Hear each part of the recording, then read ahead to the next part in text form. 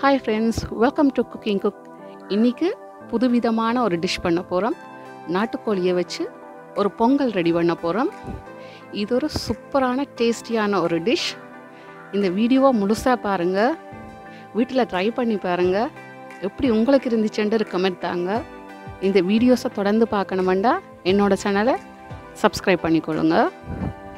உங்களுக்கு இந்த videos பிடிச்சிருந்துச்சுண்டா like பண்ணுங்கள், ஷேர் பண்ணிக்கொள்ளுங்க.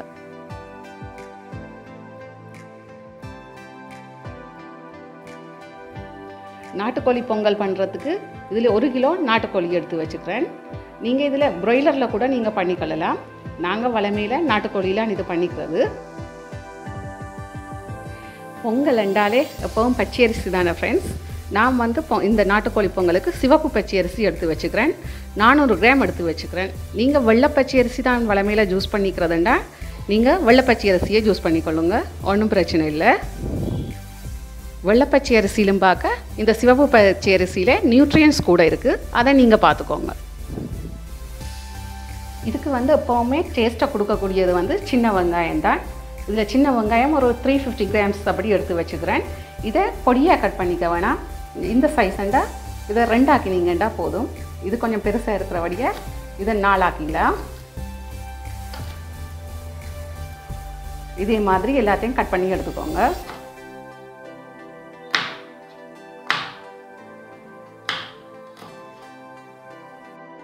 இதில் 350 கிராம் வெங்காயத்தை நான் கட் பண்ணி வச்சுக்கிறேன். பச்சை மிளகாய் 10 எடுத்து வச்சுக்கிறேன்.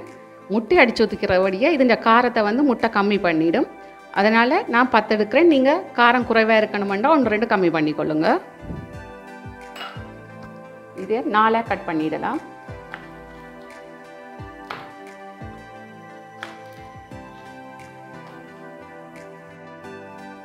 இதில் பச்சை மிளகாய் கட் பண்ணி எடுத்து வச்சுக்கிறேன். எனக்கு நாட்டு முட்டை அண்டை கிடைச்சபடியே நான் நாட்டு முட்டை எடுத்துக்கிறேன். 8 முட்டை எடுத்துருக்கிறேன். நீங்கள் ப்ராய்லர் முட்டை கூட ஜூஸ் பண்ணிக்கலாம். அடுத்து கறி பவுடர் எடுத்து வச்சுக்கிறேன். அடுத்து இறைச்சி பவுடர். இந்த இறைச்சி பவுடர் கறி பவுடர் எப்படி ரெடி பண்ணுறேன்னு நான் அடுத்தடுத்த வீடியோஸில் உங்களுக்கு போட்டுடுறேன். இது நீங்கள் மீட் வகைகள், சிக்கன், மட்டன் எல்லா கறி வகைகளுக்கும் ஜூஸ் பண்ணிக்கலாம். அதை விட சோயா மீட், உருளைக்கிழங்கு குழம்பு எல்லாத்துக்குமே இது நல்ல ஒரு வாசனையை கொடுக்கும் உங்களுக்கு. 3 எலும்பிச்சம்பழம் எடுத்து வச்சுக்கிறேன். அதோட தேவையான அளவு உப்பையும் எடுத்துக்கோங்க. கருவேப்பிலை தேவையான அளவு. இந்த நாட்டுக்கோழி பொங்கலை விறகடுப்பில் மண்பானையில் பண்ண போகிறோம். அடுப்பு ஆல்ரெடி ரெடியாக இருக்குது, தண்ணி கொதிச்சிடுச்சு. இப்போ இதில் அரிசியை போட்டுக்கலாம்.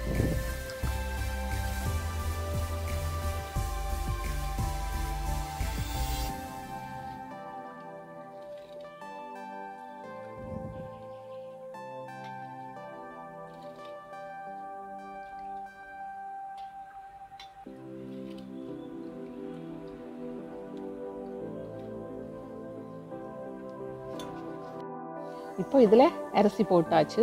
இந்த அரிசி ஒரு 15 மினிட்ஸ் அடுப்பில் இருக்கட்டும். அதுக்கப்புறமா நாங்கள் சிக்கன் ஆட் பண்ணிக்கொள்ளலாம்.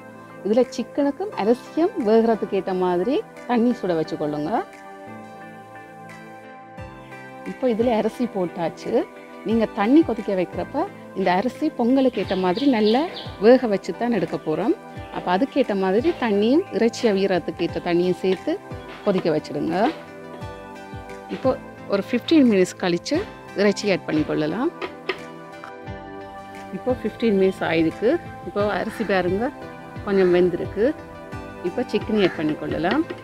ப்ராய்லர் சிக்கனாக இருந்தால் அரிசி பாதி வெந்ததுக்கப்புறம் ஆட் பண்ணிக்கொள்ளுங்க. நீங்கள் சிக்கனை ப்ராய்லர் டப்பண்டு வெந்திருந்தாங்க.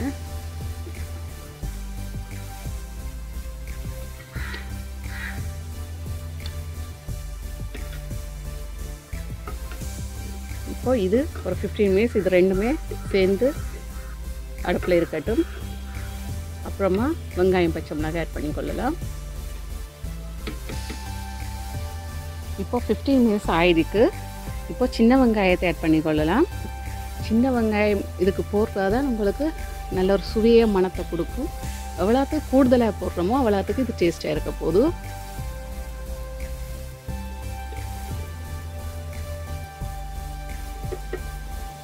அடுத்து பச்சை மிளகாய் ஆட் பண்ணிக்கொள்ளலாம்.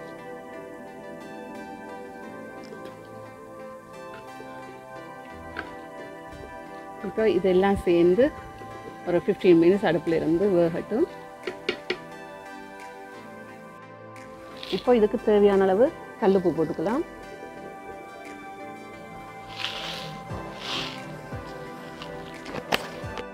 இப்போ கறி பவுடர் 1 2 3 4 ஸ்பூன் போட்டிருக்கேன். இப்போ இதுங்க பச்சை வாசனை போக ஒரு 10 நிமிஷம் அடுப்பில் இருக்கட்டும். இதைக்க கிளறிட்டே இருங்க, அடியில் பிடிக்காம.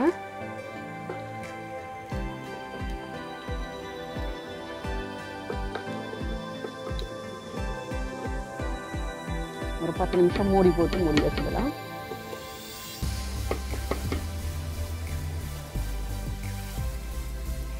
இப்போ இது எல்லாமே நல்லா வந்திருக்கு பாருங்க. சிக்கன், அரிசி, சின்ன வெங்காயம் எல்லாத்தின் வாசனையும் சேர்ந்து கம கமண்டு வாசனை வந்துட்டுருக்கு. இந்த வாசனையை கூட்டுறதுக்கு இப்போ கருவேப்பிலை, இறைச்சி பவுடர் எல்லாம் ஆட் பண்ணிக்கலாம். இப்போ 2 ஸ்பூன் இறைச்சி பவுடர் ஆட் பண்ணிக்க போகிறேன். இந்த இறைச்சி பவுடர் போட்டங்கிறதையும் உங்களுக்கு கம கமாண்டு நல்ல ஒரு வாசனை வரப்போகுது. பண்ணி பார்த்தீங்கன்னா தான் தெரியும். அப்புறமா கருவேப்பிலை. இப்போ அடுப்பை ஆஃப் பண்ணிக்கொள்ளுங்க. கேஸில் வச்சிங்கன்னா, நான் இது அடுப்பில் இருக்கிறபடியாக இப்போ நெருப்பில் தணலில் தான் இருக்குது. இனி முட்டை அடித்து ஊற்றிக்கலாம். இதே மாதிரி இருந்துச்சுன்னா தான் உங்களுக்கு முட்டை அடித்து ஊற்ற கொஞ்சம் திக்னஸாக வர கரெக்டாக இருக்கும்.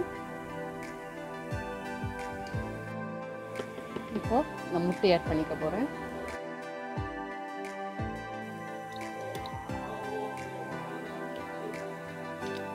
இந்த சூட்டுலேயே முட்டை வந்து உங்களுக்கு வெந்துடும் கரெக்டாக.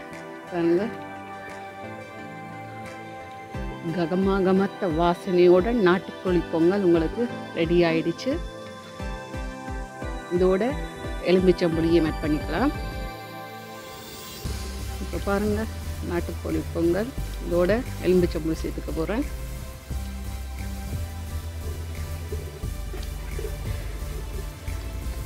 இந்த இறைச்சி பவுடரோட வாசனை, எலும்பச்சம்புளியோட புளிப்பு எல்லாம் சேர்ந்து அட்டகாசமான ஒரு நாட்டுக்கோழி பொங்கல் ரெடி.